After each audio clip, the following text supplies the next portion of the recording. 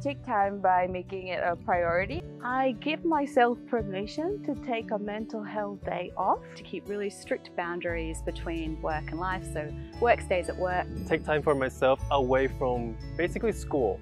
For me, taking time for my mental health really includes doing things that are important to me. The things that I do that I think are really, really important is that I try and sleep really, really well, as much as possible.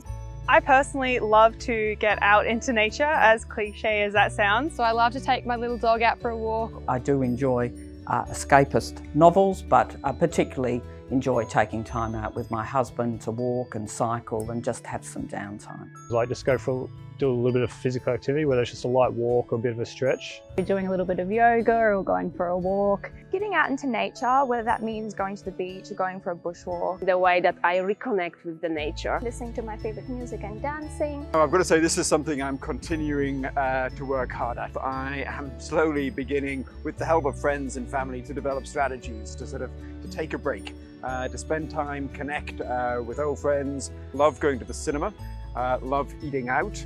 And actually just carving out a time for things that bring joy. I think taking time for your mental health is both little and big things. So little things include making sure that when I get up and have breakfast, eat my toast and have my cup of coffee, that I'm not sitting in front of my computer to do that.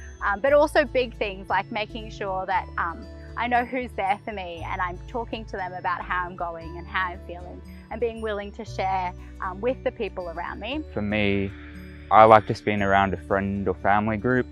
Just even being around them is quite relaxing and kind of makes you feel like you belong. I connect with my spiritual community. I have a great support network within my faith groups, both here on campus and off campus.